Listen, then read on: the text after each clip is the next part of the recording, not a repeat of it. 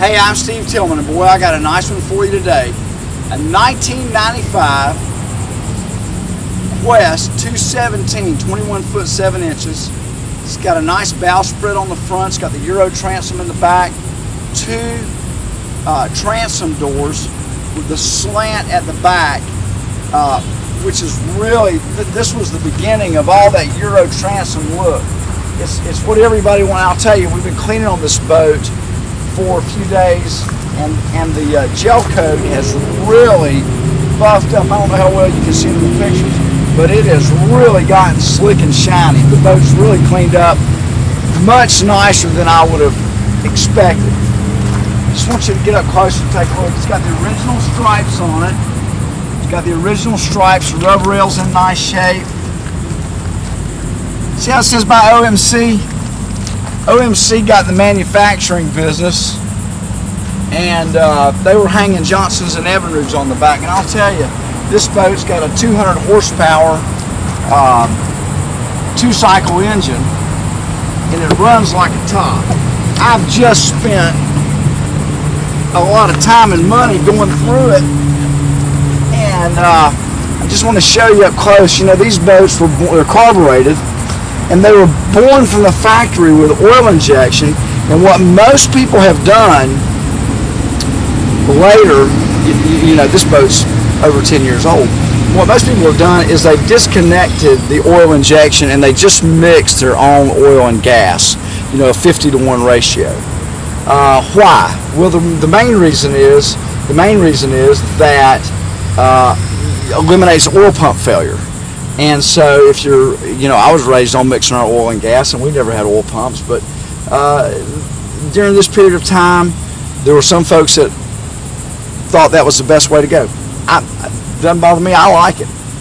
But the block on the boat is real clean. I've just had the flywheel redone, and I don't know if you can see it up underneath there, but the timing base has just been replaced. And I've just spent about another $400 replacing the control box. So for all intents and purposes, I've been through this ignition system, done the flywheel, done the timing base, and put a new control box on it. I can't imagine, you know, I think you're probably good for, it's never been replaced, so, you know, it's been on there over 10 years, so we'll see. But we've done a compression test on it. All the cylinders are up on it. We put new spark plugs in it. It's just a clean engine. The lower unit, take a look, Bridget. Yeah. What you're seeing here is just dust. It's got some dust on it. It's clean. Lower unit looks good.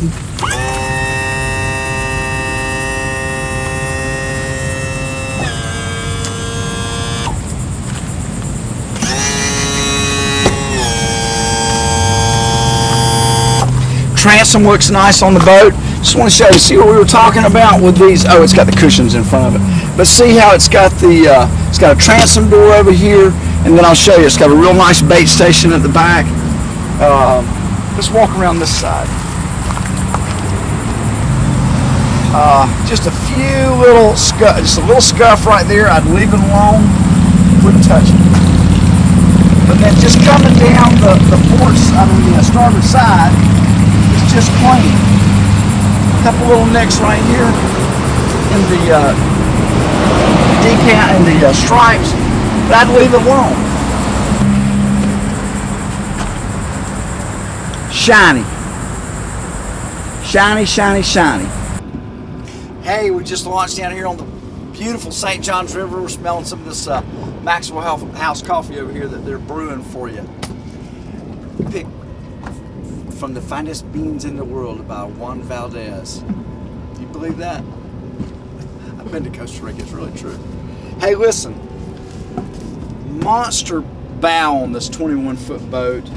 Huge, you know, huge bow to handle your anchor when you're coming in.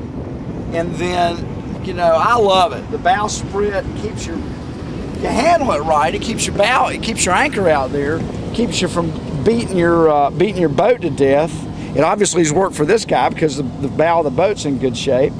And then also, you know, if you're up here and you're casting, if you spread your legs, you're casting or you're doing this or whatever, you know, you've got some shot at, you know, bracing yourself.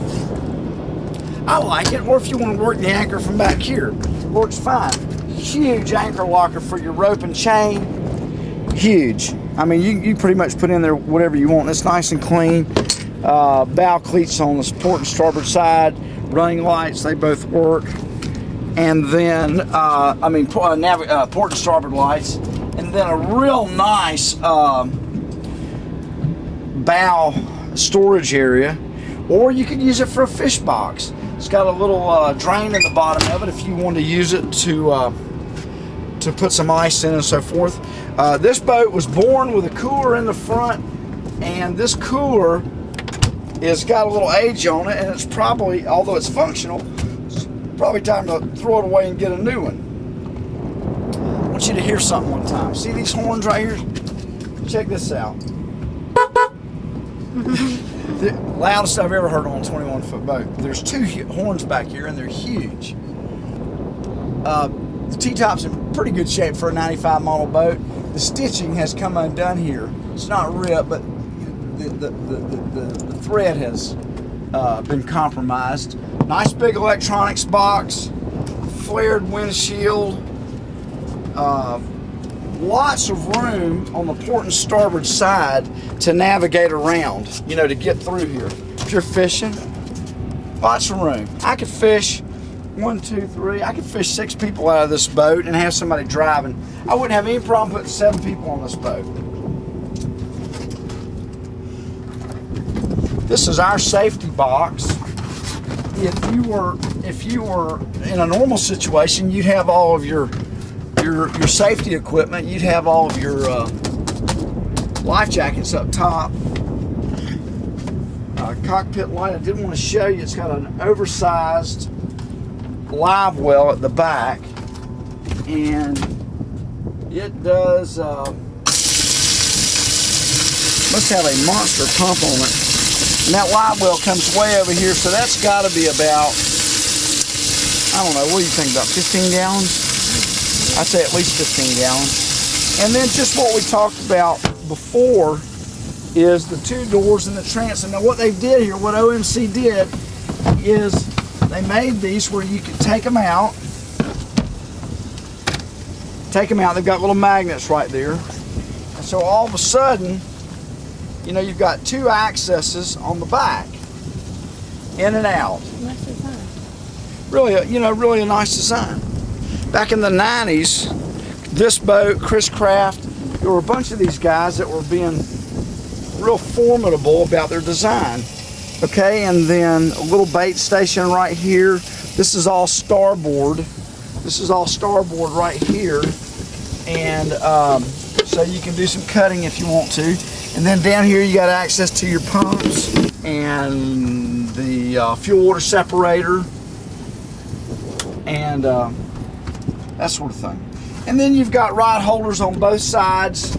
Okay, now what they've got is storage on the port and starboard side. And I just looked down in the bilge, and the bilge is dry as a bone. But for whatever reason, there must be an outlet on the outside of the boat that he could drain this going out. So what I might do if it was me is I'd kind of put like a check valve on it so the water would go out but it couldn't come in. But anyway, pretty nice. Goes up in there about, I don't know, about a foot, maybe that way. So it's about 5 or 6 foot long. And then the same way over here, this seat comes out. And then, you know, what you're doing in a deal like this is you're just adding all of your fishing room.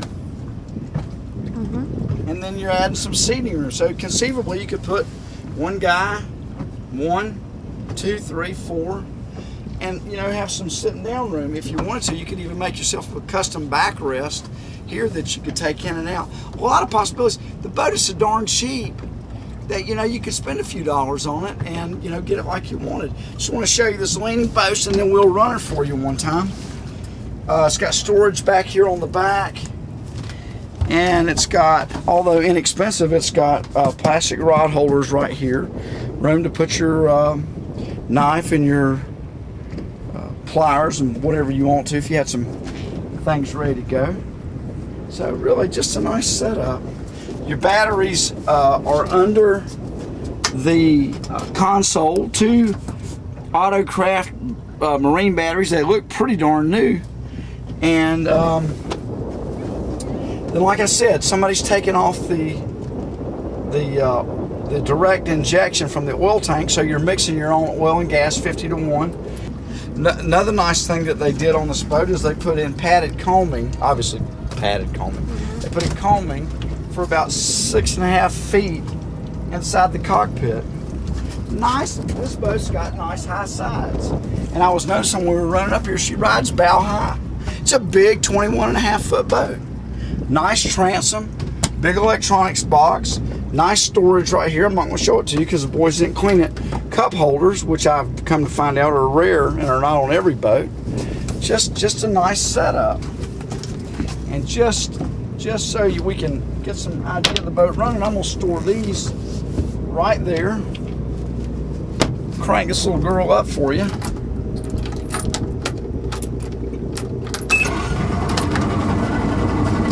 Quiet. Idle's nice.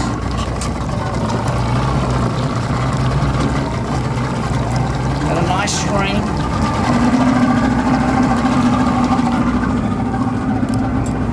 You running? Okay, are you holding on? Shifts into forward real nice. Quiet, smooth. All right, Bridget Lee. They'll let us run 30 in the channel here. I want you to hold on now. Are you holding on? We'll go ahead and jack it up a little bit and show you what 30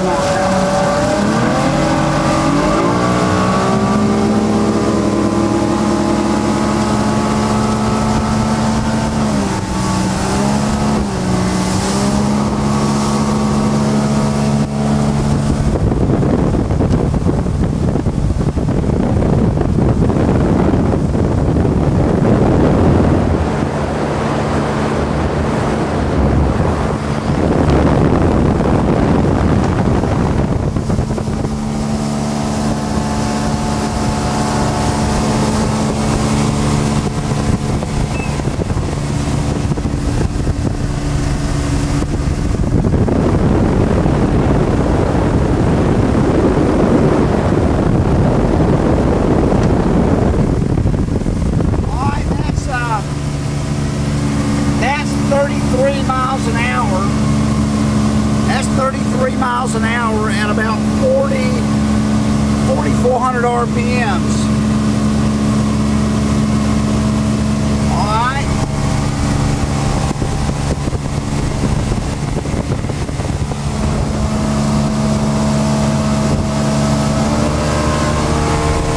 Trim it up a little bit. I'm just going to show you what she'll do.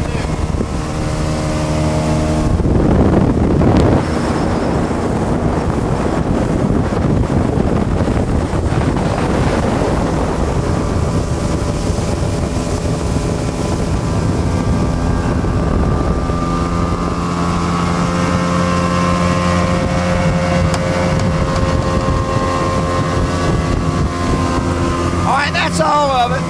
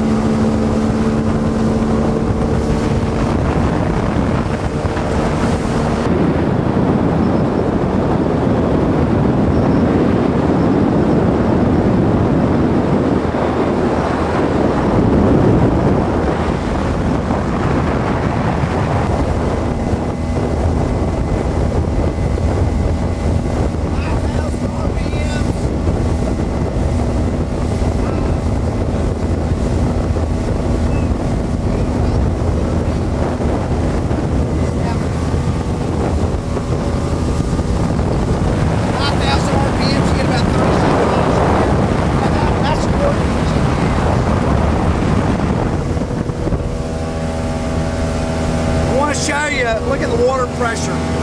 All kind of water pressure. Charging. Everything's working.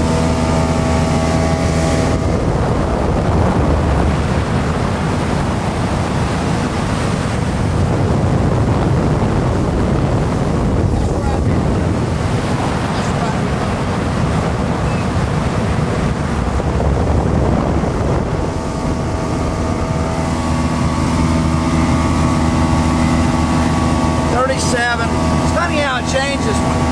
Now we're going downwind, getting almost 37 miles an hour.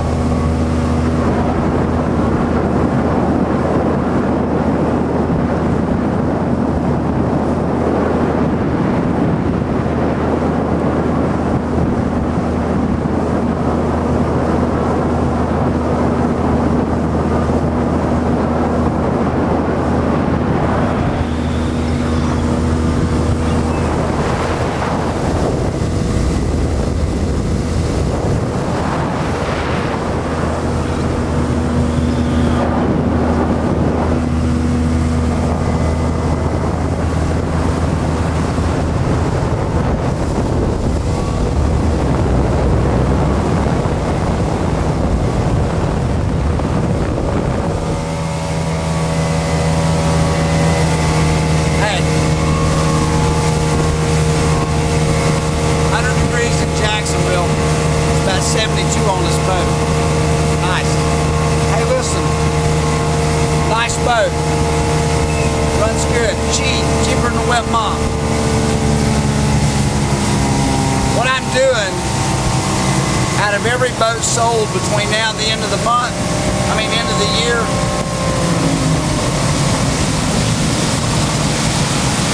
I'm putting $2 in a can at night for every boat that I sell. It helped me buy this tooth. I lost it in the backyard. I think the cat ate it. I think what happened is the cat ate it. Ain't nothing you can do about that. I tell you, I pushed on that cat for a week. I said, squirt it out. Squirt it out. That cat was going, ugh. No tooth. Hey, listen. It's been great riding with you. Nice boat, really. I just wanted you to see it. You know what's funny? I was sitting here thinking about it. Over 10 years old, 95 model boat. Surprisingly, or not surprisingly, you walk around this boat, you go around the transom. You know how many stress cracks are back there on that transom? You know how many are back there in the places where you would normally see them on a new boat? Nada. Zero. Might be a few little hairline things, you know, down in there from, you know, whatever. But I'm talking about stress from going out and running. That 200 Johnson being back there on the back. The boat is hard as a rock. It's solid. Solid. I tell you what, if I ever got to a point in my life when I wanted to change up engines, and I wouldn't do it just for the heck of it, I'd keep the boat. I'd keep the boat. And I'd run that thing until it said, until it coughed. I'd sell it for parts on eBay. Believe me, I just put $1,000 worth of parts on it. And I'd change up, put a 4-stroke on the back of it. And still haven't. You couldn't go out and buy this hull. You couldn't go out and buy a 21-foot hull trailer for $8,000. $9,000 with a Euro transom, T-top, live well, big bait station in the back. This boat's a hell of a buy. It's a hell of a buy. Nice boat. Nice boat. A lot of nice features. 95 model, they were thinking. Hey, listen, on behalf of all the Tillman family, Bridget, and all of our children. Thank you for riding with us. Call me anytime. Steve Tillman, 866-935-0272 or 904-509-4336. If you want to email me, you can email me to Tillman, T-I-L-L-M-A-N, Tillman Auto, A-U-T-O, at hotmail.com. That was easy, wasn't it? Hey, listen, on behalf of all the Tillmans again, thanks for riding with us, and we'll see you on the river.